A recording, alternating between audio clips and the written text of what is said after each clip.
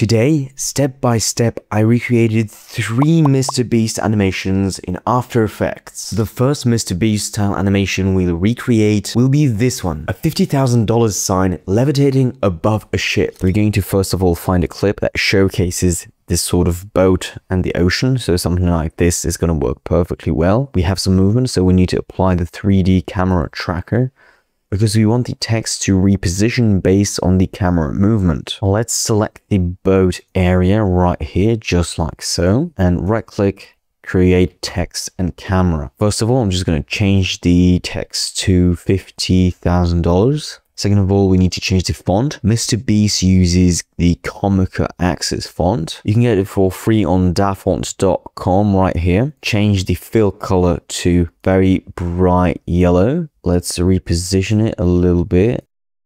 And I'm also going to add a stroke. Let's set it to something around 20-ish pixels. Now, if I play this back, looks cool, but that's not all yet. Right click the text layer, go to layer styles and click bevel and emboss. Okay, this effect is going to be super cool because now if I enroll this right here and if I increase the size to something around 20, and that way we are able to add some super cool depth to the text. I'm also going to search up the glow effect, drag it over onto the text layer. Let's decrease the glow threshold, increase the glow radius a little bit. Looks nice, but we can also do one more thing. Let's duplicate the footage with the boat. Let's put it at the top. Let's rotoscope the ship. Hit freeze so that the mask can complete. Now, if I go back to the original sequence, I'm going to go to position by clicking P. I'm going to add a keyframe. So basically, I'm just going to keyframe this at the beginning. I'm going to move this keyframe somewhere around here. And now right at the start, I'm going to bring the text below. I can also scale it down. Bam, reposition it. We've got something like this, which looks not so good. So select these keyframes, hit F9, go to the speed graph and change these keyframes a little bit, just like so. We also can enable motion blur, and we can enable motion blur for the text in particular. Okay, looks nice, but as you can see, the text is visible at the beginning of the animation. So what we can do is you can just go to transform, you can change the opacity. So at the beginning, we're just going to need to set the opacity to 0. Then once we start showing the text up at the top of the boat, we can increase it. Maybe let's put this a little bit later in time.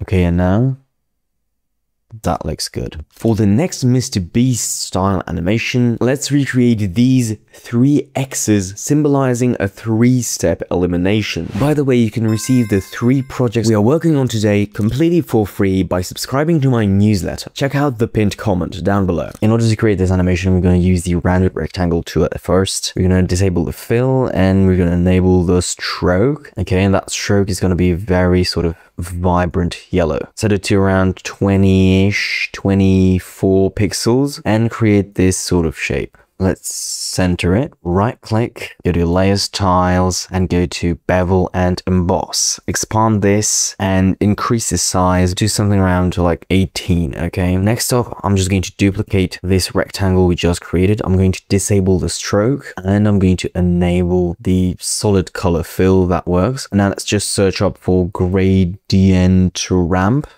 Drag it over onto that black layer. Let's select the start of the ramp right here and the end of the ramp right here. Now let's just bring it behind. Also, I'm just going to remove the bevel and emboss effect. Next up, I'm just going to drag over my profile picture. Let's just shrink it down and let's just create a mask roughly to cover it up. Bring it below the yellow frame. Okay, cool. Now let's go over to the rectangle tool, change the fill to this radial gradient fill, okay? And we're going to need to change the colors here. The color on the left is going to be like a brighter version of gray in comparison to the right side because it's not very bright, but just a little bit. On the right side, we want a dark color, something towards black, dark gray, something like that. That's what we are looking for. Hit OK, and let's just create this rectangle right here, something like that. Bring it below everything. Now we need this gradient to be a little bit bigger. So let's just select the gradient fill and expand this. And now let's duplicate this. Let's apply a grid effect onto the top one. Shrink it, recompose this layer with the grid. Create a mask right here. Okay, very nice. And now I'm just going to change the blending mode to overlay. You can also adjust the opacity of that layer. One more thing I'm going to do is I'm just going to go over to that shape layer with the grid, and I'm going to change the border to around 3 because it's a little bit too thick. Next up, we need to add the text, and it's going to be 3 X's, X, X, X. I used a font called Chivo, and it's pretty much the closest I could get to the original in MrBeast's video. And yeah, here are the settings. The fill is again this very vibrant yellow I use right here. The stroke is like a darker version of that yellow, and it's 22 pixels. You also need to remember that you need to increase the distance between each X quite significantly. Now that we've got that done, let's just remove the last X. Okay, let's duplicate this layer. On that top layer, let's just leave only one X. Hit position, bring that body out a little bit. Now let's enable visibility for the double X's and bring this out to the left, just like so. Now, next up, what I'm going to do is we've got this sort of singular X. What we can do now is we can pre-compose that layer. We can search up lumetri color, drag it over onto here, go to basic correction and lower the saturation to pretty much 0 and lower the exposure quite significantly. Okay, now that this X is grayed out, we can duplicate that X, and we want to keep 2 versions of it. One with this lumetri color applied and one without it. So let's just delete it right here. Cut. Move this out further in time. If I play this back now, bam. It looks fine, but the transition between non-X and X is really sort of rough. We need to change that. So let's apply the glow effect right here. Drag it over onto the X. And let's first of all decrease the threshold, increase the radius significantly. And let's just go to the beginning right here. Just go to effects, glow, and I'm just going to enable keyframing for glow radius and intensity. Now let's just move out a few keyframes further away. Bring the glow radius to 0, glow intensity to 0 as well. If I play this back now,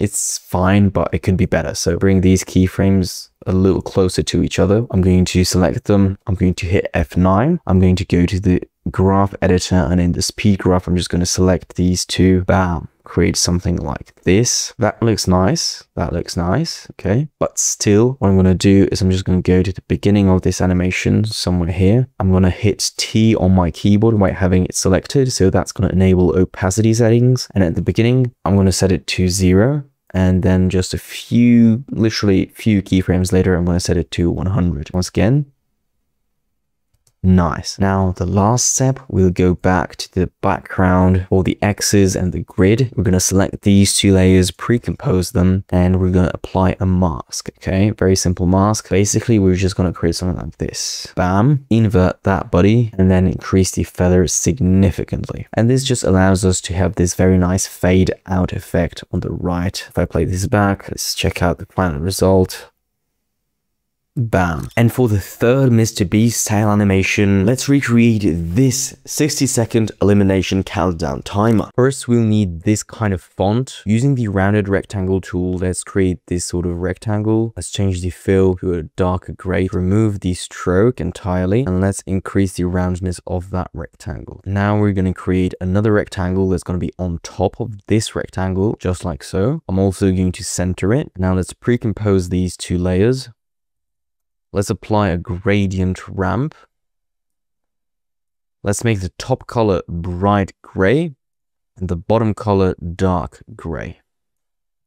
And let's bring those points slightly closer. Let's pre-compose this. Let's now duplicate this layer. Let's apply change to color to one of them. Let's switch it to hue, lightness, and saturation. And now let's bring that white object beneath the gray object. Scale it up by literally 0.5%. We can adjust the opacity. Let's just bring it down a little bit. And I'm just going to apply some Gaussian blur as well.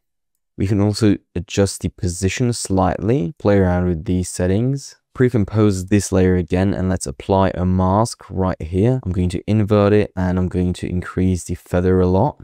And now let's create this text layer that says elimination. Elimination. Let's scale it down, reposition it, change the font. Let's change the color as well. Now let's apply glow to that layer. And I'm also going to apply a drop shadow. Now I'm just going to use the basic rectangle tool with the fill set to black and the strokes set to a very light gray. And that rectangle is just going to go like this. Now let's create another text layer, and this time is going to be for the countdown timer. Let's change the font to the DS digital font, make it way bigger. And now using ChatGPT, I was able to generate this sort of code. I'm going to paste it in the description. Just copy it while holding left Alt on your keyboard. Just click the stopwatch icon and paste in the script. That way we're going to achieve this countdown effect.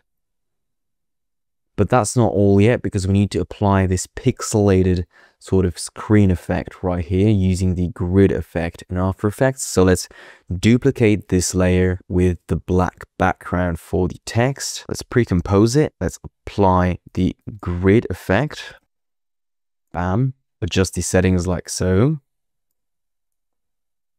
Duplicate it, pre-compose it, and create this sort of mask. Let's change the blending mode to saturation. Let's bring the opacity down a little bit. Now let's duplicate that layer. Let's change the blending mode back to normal. And let's change the opacity of that normal layer to something around 12 or 14, 16%. This is the before and this is the after. Yeah, so remember that you can receive the project file, check out the pinned comment, and make sure to check out this video if you want to learn something new.